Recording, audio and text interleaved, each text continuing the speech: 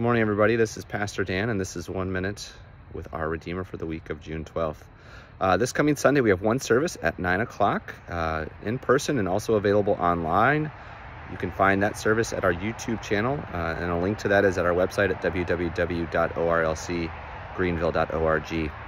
As part of that service, we'll be doing a recognition of our recent high school graduates and those that are getting ready to go on to new schools for high school. And so we've got 4 young adults that we're looking forward to celebrating this coming Sunday. For the week ahead, we've got our Wednesday morning Bible study with Pastor Donna. She is leading us through a conversation of mere Christianity, and you can join us in person in the fellowship hall at 10 o'clock in the morning on Wednesday or online Zoom. And if you want to be a part of it online, there is a link to that Zoom meeting in our weekly attender, which you can find linked on our website. So go ahead and check it out there. And then Thursday morning, we've got our quilter group that's getting together, and they'll be meeting at 10 o'clock in the fellowship hall.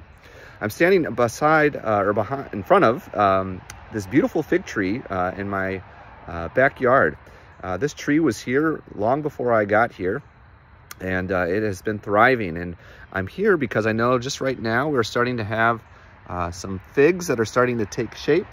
You can see some small ones right up in there.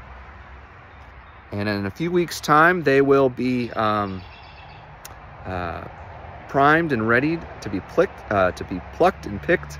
I think about the fruit here as we get ready to celebrate our day camp in 2 weeks' time, Fruits of the Spirit. And so come and join us at our Redeemer, starting not this coming Monday, but a week from Monday. And we will be having 9 to 3, Monday through Friday, day camp for our rising kindergarten and 5th graders as we talk about the fruits of the Spirit. Oftentimes, fruit is things that are cultivated and nurtured. Sometimes they're by our own doing and our own planting, and sometimes we just get to bear the fruit of the good labor of those that have come before us.